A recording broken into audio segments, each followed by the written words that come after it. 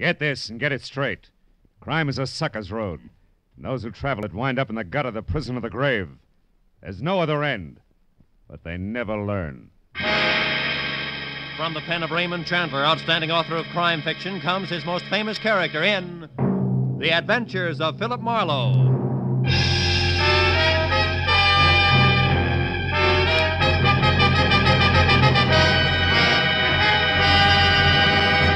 Now, with Gerlad Mohr, starred as Philip Marlowe, we bring you tonight's story, The Big Book.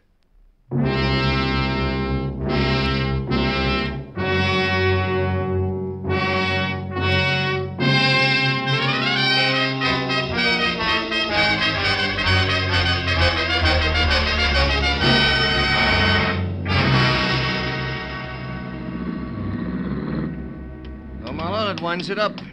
Boys got him in the wagon without any trouble, thanks to you. Oh, you don't have your car here, do you, Phil? No, Lieutenant, and I haven't had lunch either. Maybe the police department feels obligated on both counts, huh? Maybe. Get in, Phil. Mooney, some good restaurant before headquarters, huh? Check, Lieutenant. How are you, Mr. Marlowe? Hungry, Mooney. Okay, Mr. Marlowe. I know a good spaghetti place. Unit 18A, a dead body at number 11 West Main Street. Reported as suicide. Investigate. Your call, Matthew? Unit 18A, No, that's a specific unit. dead body at number 11 West Main Street. I'm at 11 West Reported Main. as suicide. It's only around the corner, isn't it, Mooney? Investigate. That's right, Lieutenant. Might save us a trip back here later, huh? Yeah. Marlowe, lunch will be a little late. Let's go, Mooney.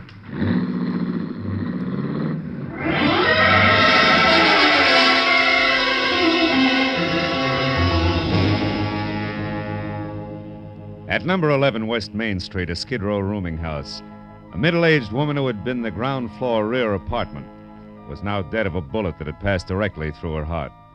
A shabby, cramped room was packed tight with a dozen different stale smells, and the naked light bulb dangled from a cracked plaster ceiling. The dead woman lay in the middle of the floor. She looked about 45, had gray-black hair, and wore a cheap cotton dress under a faded, moth-eaten man's sweater. Up to there, she belonged to the backdrop. But beyond that, someplace in the deeply etched beauty of her face, the studied neatness of her hairdo, there was something vague and disturbing that made the whole picture slightly lopsided, like a cheerful tie on an undertaker. 10 minutes later, when I was out in the hall listening to Mooney run down the routine facts for Lieutenant Matthews, that something was still with me, bothering me, the way a half-remembered dream does when you're shaving the next morning. Lived here 5 years now. Came from the east, and according to the landlord, has no close friends or relatives in the city. Also, the bullet was fired at point-blank range. Uh-huh. Anything on the gun that was next to her? Not yet, Lieutenant. It was her fingerprints only. Looks like it's strictly pawn shop stuff. Serial numbers filed off, cheap make, etc. Yeah. Deputy coroner says she died about 10 or 10:30 this morning. Yeah. Along about that same time, the landlord says he saw a flashy black car parked in the alley outside, where people never park. Spiffy convertible. Was gone after he heard the shot, he thinks. Did you get the license number, Mooney? No, Mr. Marlowe, he got nothing. Oh. All we have on it so far is a fresh tire tread in the mud. It's a 750-15, pretty good shape. Uh-huh. And that is it, huh? Just about. The landlord thinks that the deceased was an actress way back from little remarks she made. That's about all. I still got one neighbor to check, though. Okay, Mooney. Let me know. Right, Lieutenant. Now, Marlowe, looks like I have to stand you up on that lunch date. Sorry. I'm not so hungry anymore.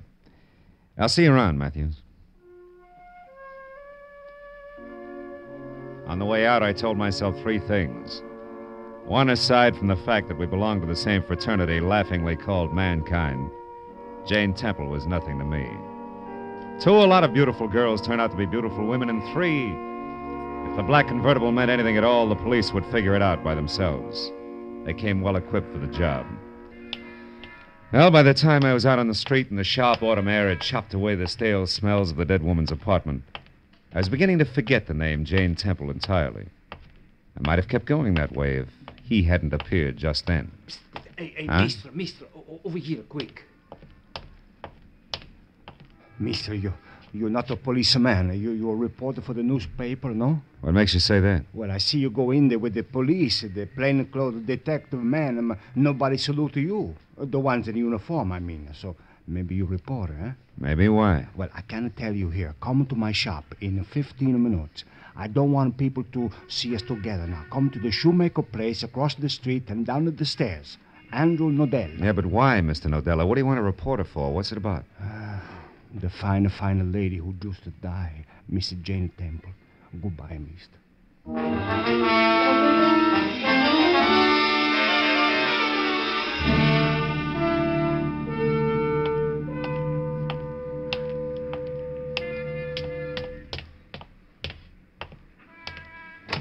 Look, my friend, it cost me $1.50 for the letter alone. How can I give it to you for... Now, look, I've been... Okay. Andrew Nodell changed his mind. He won't argue with a customer. Here, $1.25, just like you want. My cash. Yeah, it's more like it. No, I wasn't born just the other day. I can tell value. Sure. My mistake, mister. Now, excuse me, please. Okay. Hey. Kill ladrone, the chisel. Yeah. I only gave in to get rid of him, you see. Now, I'll put the out-to-lunch sign on and lock up the door so we won't be disturbed. The police and nobody. Okay. There. Now, Mr... Marlowe. Mr. Marlowe, we go in the back room. This way, please. Now, wait a minute. Before we go anyplace, Nodella, one question.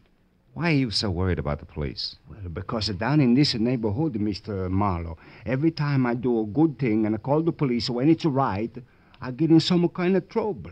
These people are my customers. They don't like you should be a... Stool pigeon? A stool pigeon. Mm-hmm. All right, Mr. Nodella. Now about Jane Temple. Wonderful woman, Mr. Marlowe. Come in the back room, huh? All right. Mr. Marlowe, fine, a cultured lady. I know. I was not always a shoemaker. In the old country, I was a student. And before that, I was an artist. I wouldn't doubt it. You and Jane Temple were really good friends, is that it? See, good friends. That's why I'm in a position to say I don't think she killed herself. She was not the kind of a lady, Mr. Marlowe. She was not moody. She liked to be alone with her memories, but that's all. Look, come here at the table, Mr. Marlowe. Look at this. That was hers. Scrapbook, huh? Yeah. She left it with me. The letter on the front was worn. I was repairing it for her. She trusted only me with it. But open it up, Mr. Marlowe. I say no more. You just look for yourself. It was the usual setup. Between the big covers of a big book, a little life story in tattered yellow clippings and faded photographs. 25 years ago, Jane Temple had been exquisite. The fragile, haunting kind of beauty that never goes out of style. The kind of universal beauty that makes style. The book itself came in 2 parts. The first told in rave reviews and letters from select admirers. It was the rocket-fast rise of Jane Temple, who, as one critic put it, was inspirational beauty and the inspired actress. Both.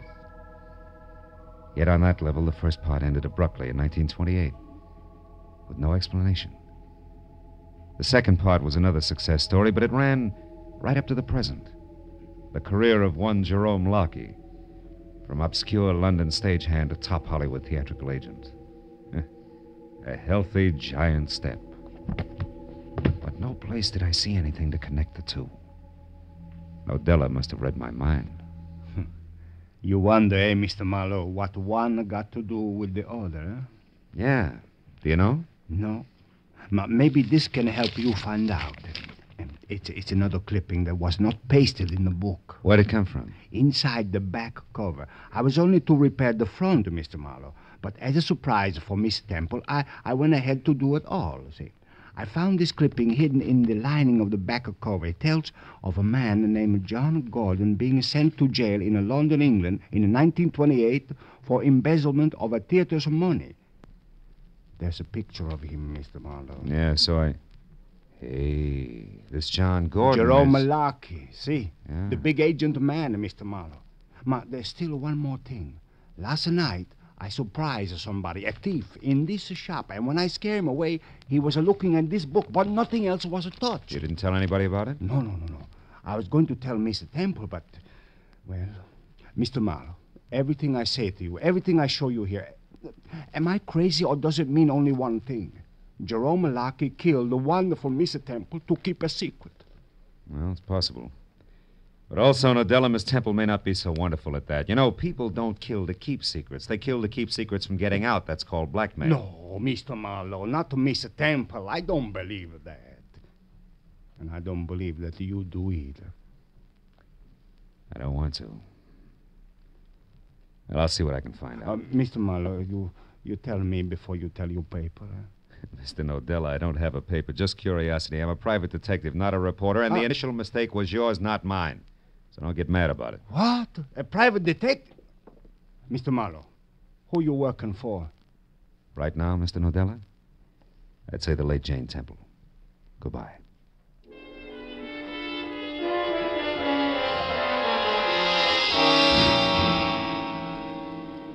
The Jerome Lockey agency on the Sunset Strip was big, brassy, and busy, and sported a blonde receptionist to match. After I gave her my card and we exchanged frosty smiles, she waved me into a seat. I tried it for 15 minutes, and then I began to get itchy. But compared to the dapper gray at the Temple's gentleman sitting next to me, that was a mild reaction. He was one of those heavy-handed character actors you remember by face, never by name. Jerome Lockey's office? No, he's not in, though.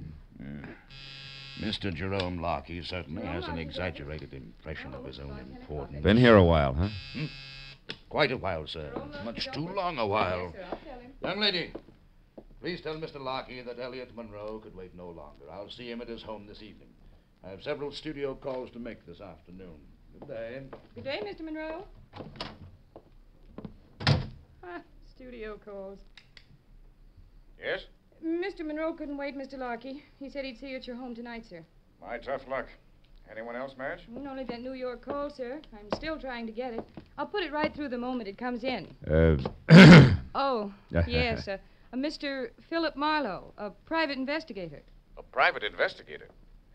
Is it important? I think so, Mr. Lockey. It's as important as Jane Temple. Jane? What about Jane Temple? She's dead, Mr. Lockey. A bullet through her heart. No. Madge. Yes, sir. Bring Mr. Marlowe right in. Yes, sir.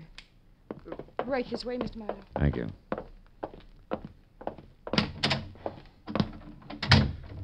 Well, Marlowe, why are you here? I mean, how did you know I had anything to do with Jane Temple? I didn't. But since she was an actress once and you're about the biggest agent in Hollywood, I thought I'd start with you. Start what, Mr. Marlowe? Start finding out why she committed suicide, Mr. Lockey. Tell me, do you own a black convertible? Yes. One of those step-down Hudsons. Tire size. Do you happen to know it? Yes, 750-15. Why? What's all that got to do with Jane Temple's suicide? Quite a bit. Might even change it to murder. Jane Temple murdered? By whom? Someone who'd profit, Mr. Lockey. Any idea who that could be? Not the slightest. Okay. Thanks for your trouble. And good afternoon. Wait. Hold it, Mr. Marlowe. Huh? I'd like to talk with you some more. But not here. You name the spot, Mr. Lockey. All right. My house tonight, 9 o'clock. 9 o'clock. I'll be there.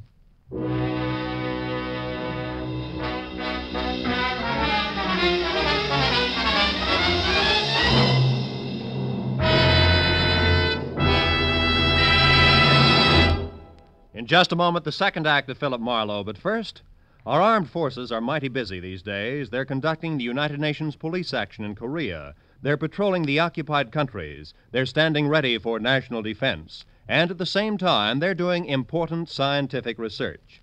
With so many varied duties, the armed forces need more men. Men with brains and ability who can be trained as highly efficient specialists. Men who want to be the leaders of tomorrow.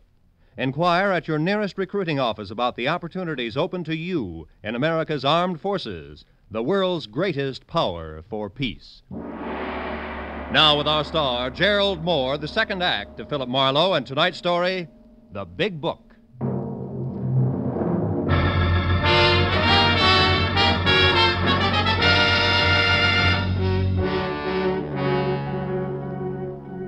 When I walked out of Jerome Lockey's sleek private office, I was satisfied that in spite of the efficient air conditioner, the atmosphere in there would stay charged, with enough high-voltage implications so that sooner or later he'd have to make another move. Outside, it was dark. I drove back downtown and finally located Lieutenant Matthews at a lunch counter, wrapping up the short end of a quick blue plate special. My story didn't affect his appetite a bit. Have a piece of pie, Marlowe. The cherry is great. Matthews, I've been trying to tell And you I've that been listening, Phil, to all of it. All of it, from that crackpot shoemaker to a leather-bound scrapbook, right on up to a weird-looking Jerome Lockie's kiss. And now what do you want me to do, get an ulcer? Matthews, maybe Jane Temple didn't kill herself. Maybe she was murdered. Go on. Now, look, there was an old clipping and some pictures in that scrapbook that identified our Jerome Lockie as one John Gordon, who did time a few years ago for embezzlement, which, if revealed, would ruin the great Jerome Lockie of today. Now, look, it looks like... Oh, nuts. What's the matter? What's the matter? Look, Marlowe, I haven't been to bed for 24 hours. I'm dog-tired. I thought I finally got a break. A clean-cut case of obvious suicide. A nice old doll, disillusioned, broke, did herself in. Too bad, yeah, but just that simple. So what happens? You run into some jerk of a shoemaker with an imagination, and now it's all mixed up with ex-cons, blackmails, and murder. It's not my fault. I didn't do it, you know. I'm sorry, Phil. All right. A little fed up, I guess. Oh, nothing that a week or so of hearing wind in pine trees wouldn't cure, but... So you went out to see Lockie, huh? Uh-huh. Where'd you leave it? Hanging in midair. Made a date with him for later tonight at his house. You think you did it? Who knows? I saved my Sunday punch, his real name being Gordon, that is. Maybe when I spring that, it'll jar something loose, huh? Maybe. Oh, by the way, did you meet Mrs. Lockie? Not yet. Why? Nothing in particular. Good-looking blonde I saw once in the Beverly Hills station. Some beef about a collision. She impressed me as being a pretty tough fighter in the clinches, that's all. Just a thought. Yeah, finish your pie, Matthews. Yeah. You want to follow this through on your own, Phil? Yeah, if you don't mind. You see, I've gone this far, and, well, there was something about Jane Temple that, I don't know, it showed, even down there in that dump. Yeah. That's what I mean, Phil. I gotta get out under the pine trees for a spell soon. Keep me posted, huh?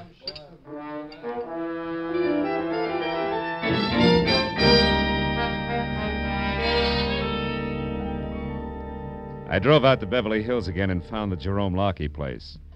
It was a close-to-the-ground model that at first glance looked like a cozy little cottage. Second glance, however, showed the other two wings, 15 or 20 ultra-modern rooms that rambled over 2 acres of gently rolling real estate. The door was answered by a close-cropped blonde and tailored black, who already today had the tapered, taut look of tomorrow. Yes? I'm Philip Marlowe. Is Mr. Lockie here? Oh, yes. Come in, Mr. Marlowe. I'm Vivian, Jerry's wife. Oh? Jerry's expecting you. He'll be right out. He asked me to look after you for a few minutes. Do you mind? On the contrary. I was in the middle of a whiskey and water. Johnny Walker. Like one? Thanks. Too bad about Jerry's old friend, Jane Temple, huh? Yes. Yes, it was a perfectly horrible thing. Jerry's very upset about it, you know.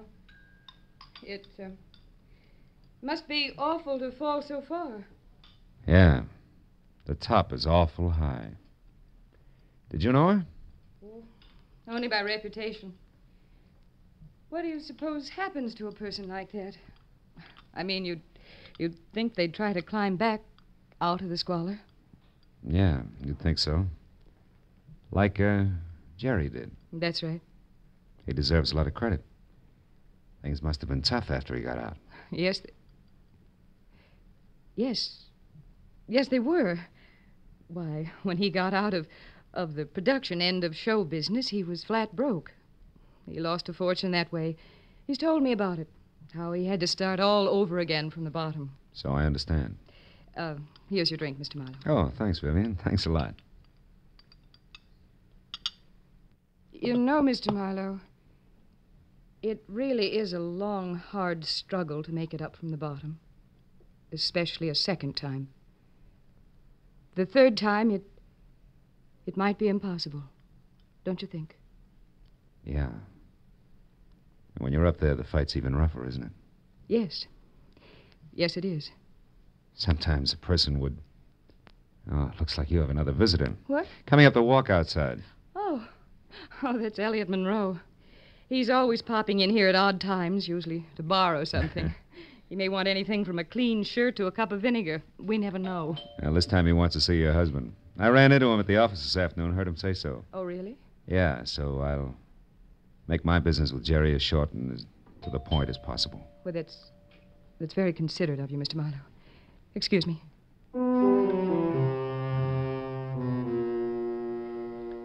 I heard Mrs. Vivian Lockyer receive the load of ham at the front door, and a second later I heard my name called from the hall behind me.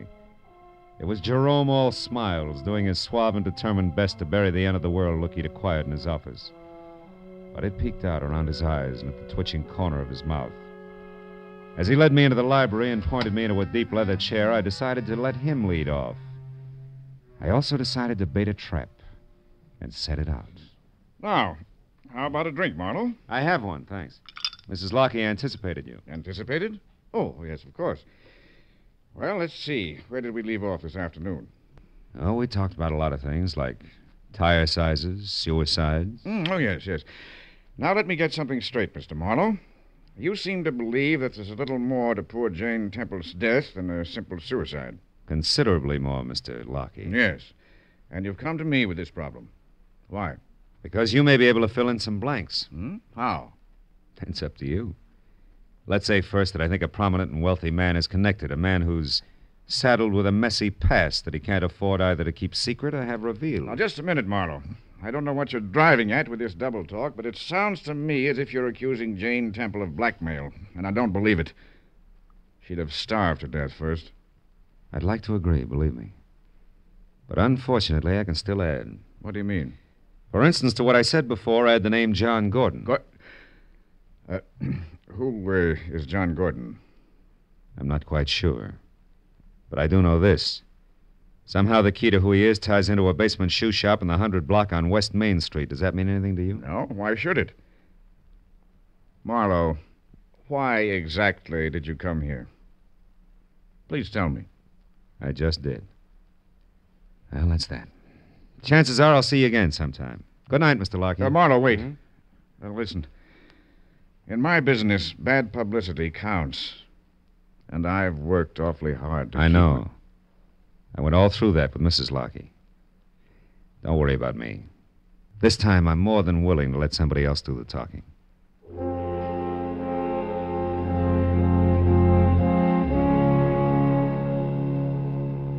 When I walked out on Lockyer for the second time, things still didn't add up right. Something was missing. In the hall, I passed Elliot Monroe, hanging onto a glass of scotch like it was a streetcar strap. And at the door, Mrs. Lockyer ushered me out with a frigid, unsmiling nod. I drove slowly all the way to Main Street, and when I was parked and walking toward Nadella's shoe shop, I began to doubt that the trap I'd set was going to catch anything. Until a long black convertible turned the corner behind me. I ducked into a doorway and waited. It was Jerome Lockyer's car, all right. He almost stopped in front of the shoe shop, but suddenly lurched ahead and disappeared around the corner, away from what turned out to be a cop pounding the beat.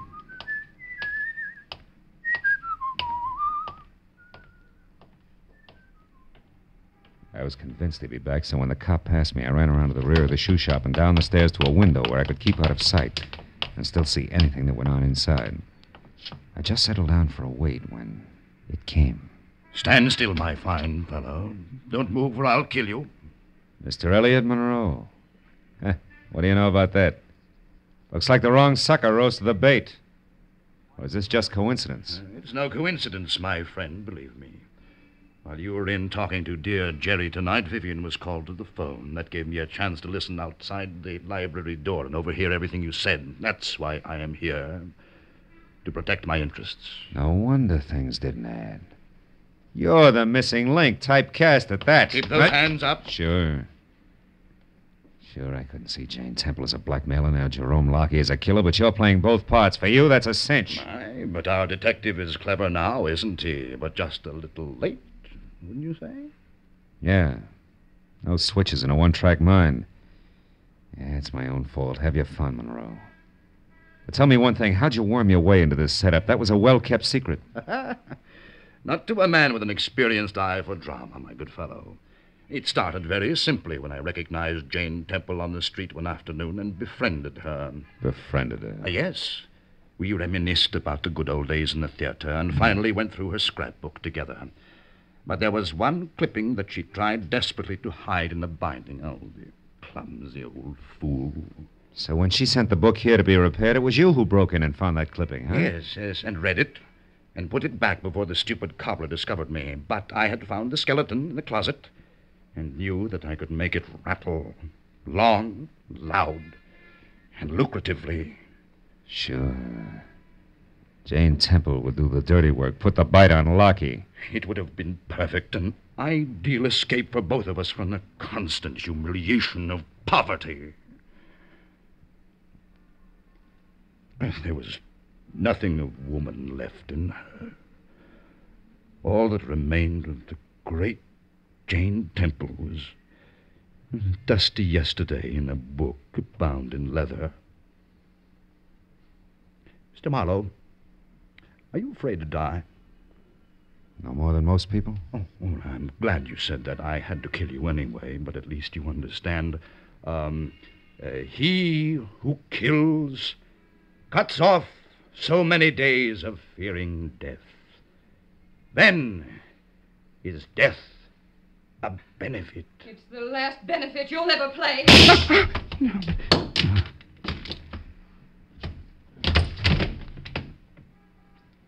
Poor crazy clown.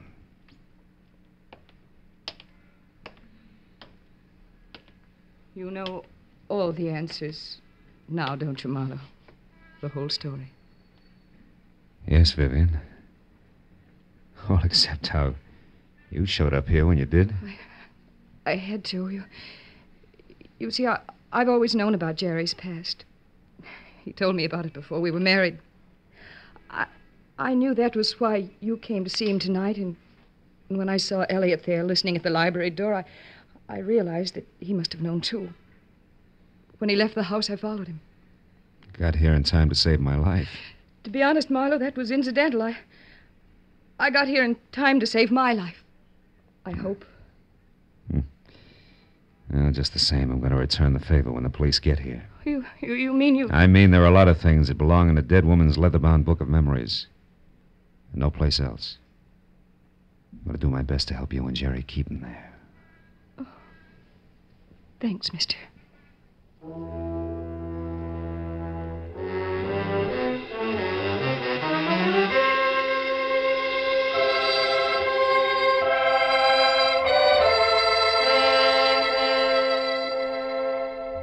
Well, that's the way it worked out. One policeman named Matthews got the whole story, but only half of what he found out was entered in the police records. And only as much of that as was necessary ever got into the papers. 2 days later, when Jane Temple's funeral was held, it didn't even make the back page. After all, what's news about one Italian cobbler, one private detective, and one hard-boiled agent standing bareheaded before a fresh grave? Even though the cobbler had worked all night, binding a big book in the finest of Morocco leather. Even though the agent with blinking, moist eyes closed that book for the last time. And the private detective laid it in the coffin to be buried with her. Yeah. What's news about that?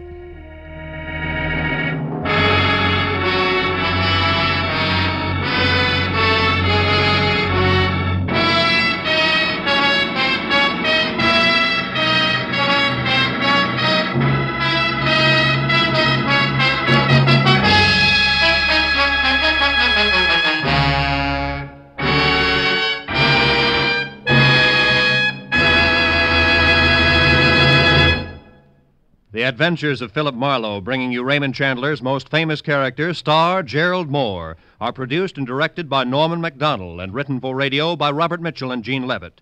Featured in the cast were Jack Crucian, Bud Whittam, Jay Novello, Lynn Allan, John Daner, and Ted Von Eltz. Detective Lieutenant Matthews is played by Larry Dobkin. The special music is composed and conducted by Richard Orant. This is Roy Rowan speaking. This is CBS, the Columbia Broadcasting System.